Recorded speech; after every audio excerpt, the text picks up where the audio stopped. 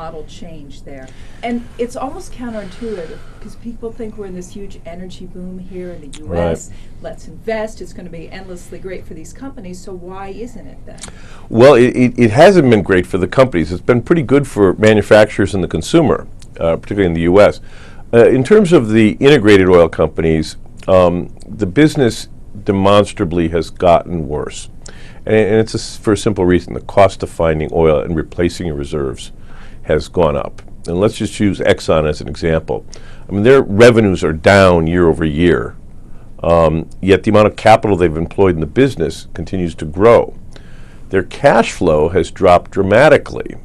And where in the past, Exxon has been able to finance its dividends and its buybacks out of free cash flow, it no longer is able to do that. It only basically finances half of that, dividends and buybacks.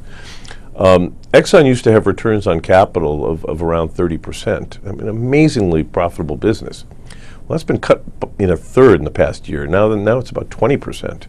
So it's telling you that on the margin, these companies are increasingly finding it difficult to cheaply replace their reserves. And I've basically called them, they're liquidating trusts. And they're not the values they used to be. And they're having now to borrow to finance a lot of the financial engineering that they're doing to keep their shares at the same level.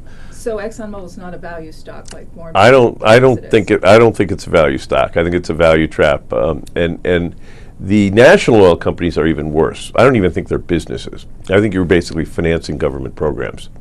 So if you look at a Petrobras in Brazil, for example, the government restricts their ability to earn a profit in selling gasoline and diesel to consumers, and then on the upstream side mandates that they do business with local suppliers.